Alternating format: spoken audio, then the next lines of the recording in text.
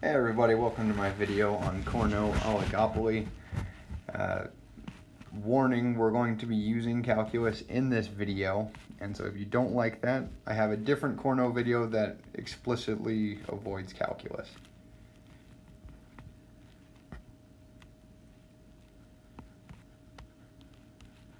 Hey everybody, welcome to my video on Cournot oligopoly.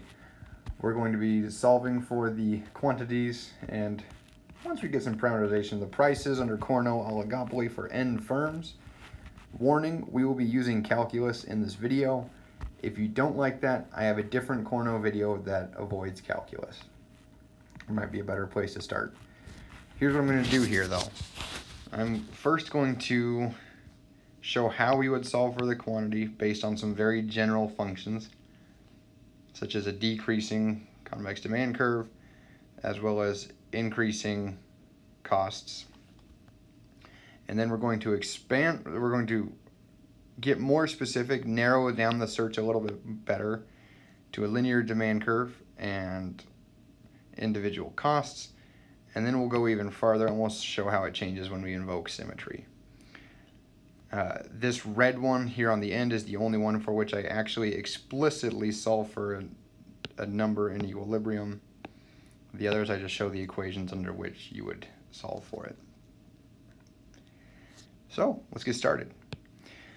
Here we go. Demand curve price is a function of Q. Total cost is also a function of individual Q. Let's set up the individual's profit function. Profit for firm I is equal to QI times the price of I, so that this chunk will give us total revenue, minus C of QI. Now this can be expanded a bit. D sum over all the j's not equal to I, so there's n minus 1 of those, of QJ plus QI minus C of QI. Okay. Hang on a sec.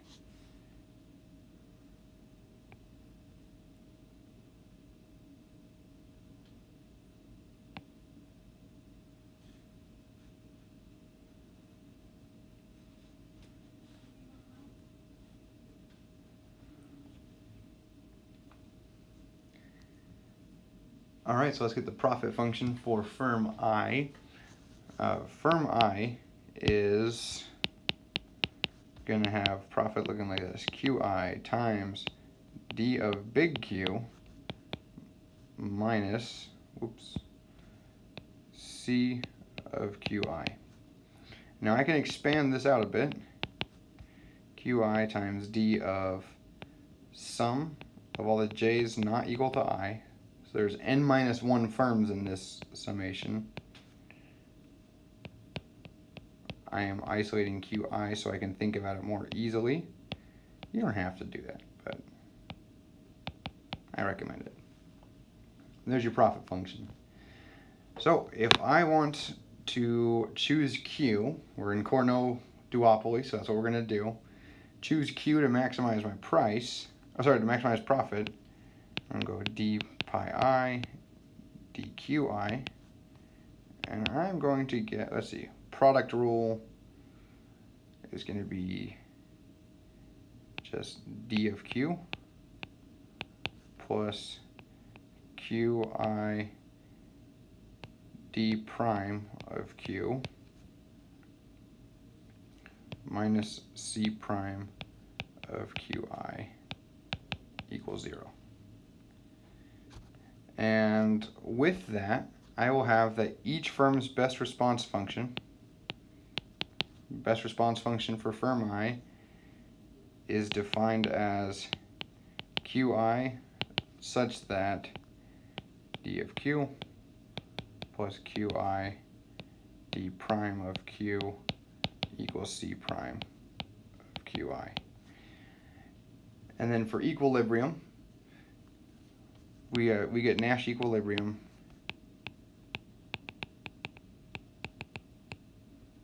at the intersection of everyone's best response function. So when everyone is using their best response function for I equals 1 to n, that will be your Cournot equilibrium. So I can't actually solve for it because I didn't actually give any numbers for these equations.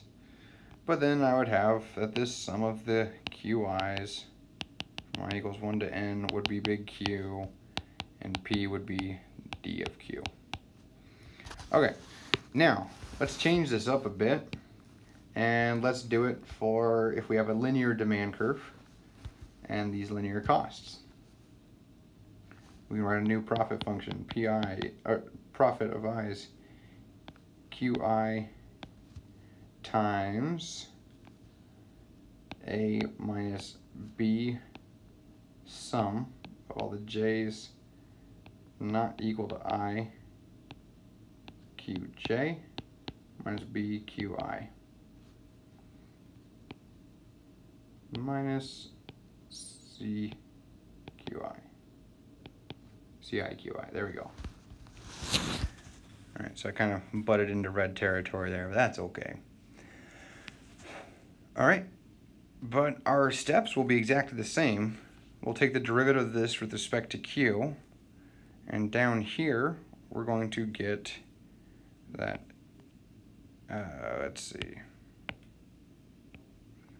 Yeah, we're gonna get the A minus B sum J not equal to I QJ minus 2B QI minus CI QI is equal to 0. Now from there we can get a best response function. Best response function for firm I is defined as QI equals let's see.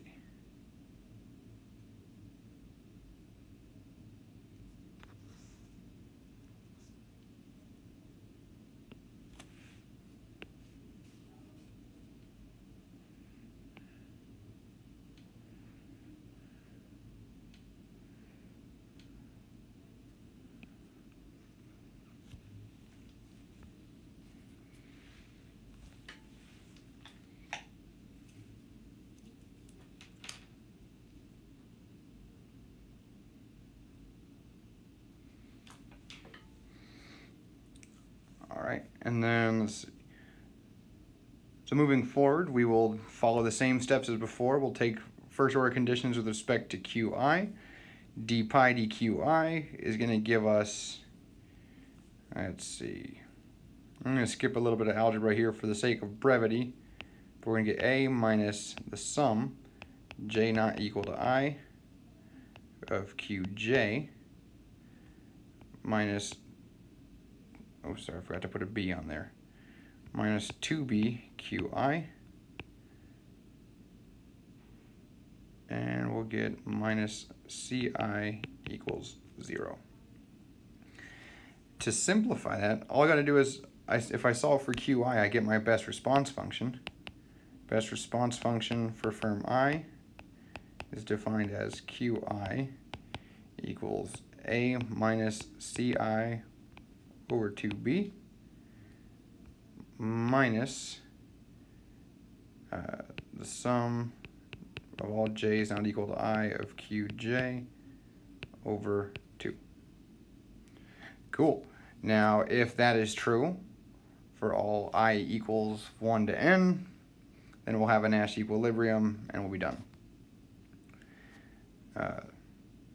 So that part is all still the same.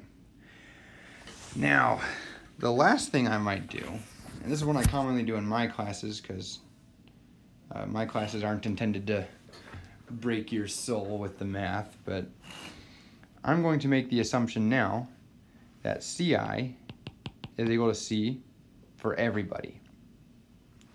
So my best response function becomes QI is equal to A minus C over 2B minus the sum of all the qj's over 2. Now, because ci is equal to c for everybody, I can simplify this even more. Nobody has any advantage or disadvantage over one another. So those sum of the qj's is actually n minus 1 firms producing exactly identically to qi. So this assumption here creates identical firms, which converts my best response function to this. One caution for you is you do not invoke symmetry until after the first order conditions. Invoke symmetry after this line. If you invoke it before, you're going to mess things up. You'll be treating it more like a monopoly or something else. Anyway. Now, one thing to be aware of is you want to invoke symmetry after these lines.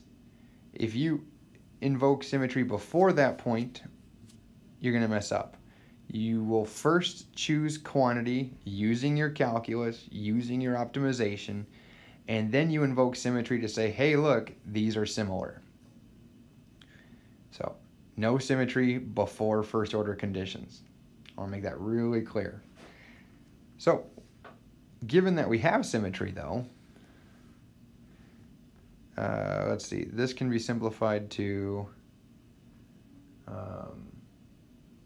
this goes to qi equals a minus c over b times n plus 1,